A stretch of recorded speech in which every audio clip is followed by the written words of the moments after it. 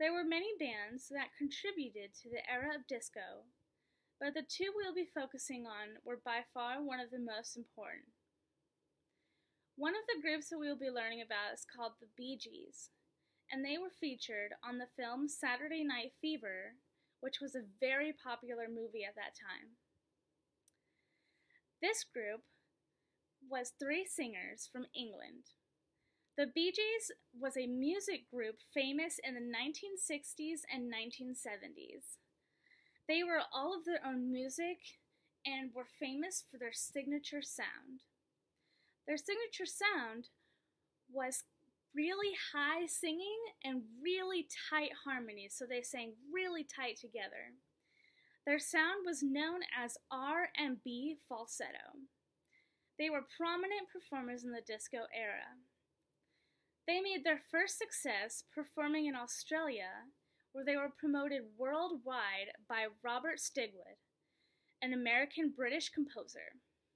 They were inducted into the Rock Hall of Fame in 1997, and later referred to as the Kings of Disco. The other group that we will be talking about is called the Village People. How they got together was actually a really funny story. So they were an American band known for their onstage costumes and catchy songs. They were formed by a French composer and producer along with his business partner. Their third partner, Victor Willis, was added when they received his singing recording. One of the French men came up to him and said, "I had a dream that you sang lead on my album, and it went very, very big." Willis then agreed to perform on their album, actually called The Village People. One of their most famous songs you may know is the YMCA. They went on to capture audiences internationally. With record sales soaring, the three men saw the need to create a permanent group. They took an ad out for a theater, and their ad said, "Macho types wanted, must dance and have a mustache."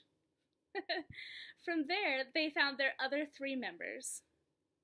With the official lineup in place, the group did a photo shoot for their cover Macho Man and their single hit YMCA. This past March 2020, they were added to the National Recording Registry, where they keep audio recordings that are most significant or important to culture and history.